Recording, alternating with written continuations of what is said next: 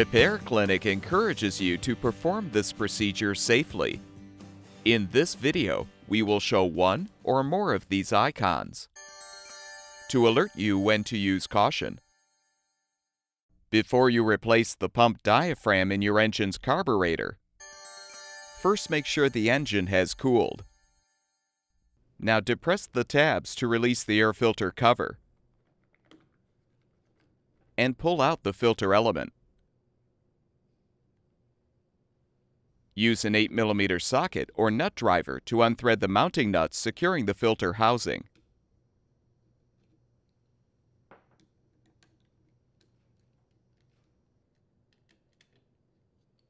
Remove the support plate and detach the housing from the breather tube. Note the orientation of the fuel lines attached to the carburetor. Then detach them. Be prepared for some fuel to spill.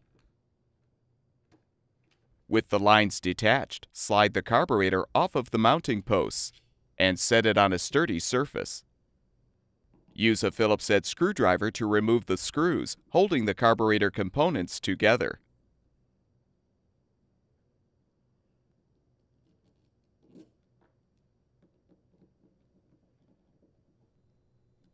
Carefully lift off the needle housing, metering cover, and mounting plate assembly.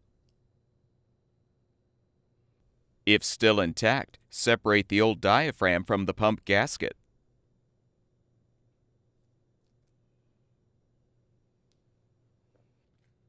When installing a new pump diaphragm, we recommend using a new gasket as well. Confirm that the spring is in place.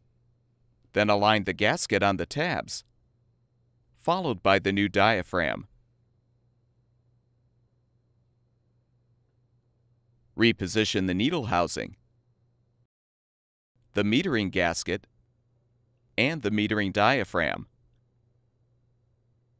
along with the metering cover and mounting plate assembly. Thread and tighten the screws to secure.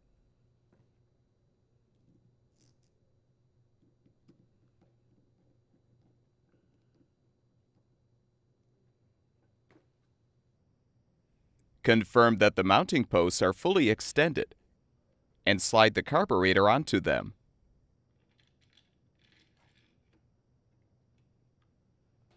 Attach the fuel lines to the appropriate ports on the carburetor.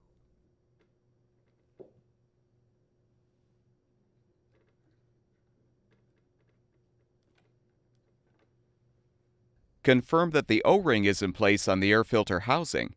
Then reposition the housing by inserting the port into the breather tube as you align the housing on the posts.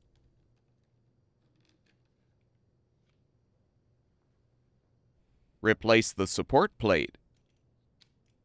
Then thread and tighten the mounting nuts to secure the assembly.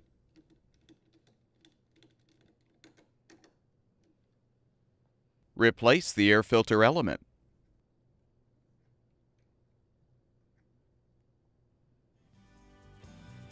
Realign the air filter cover and snap it into place.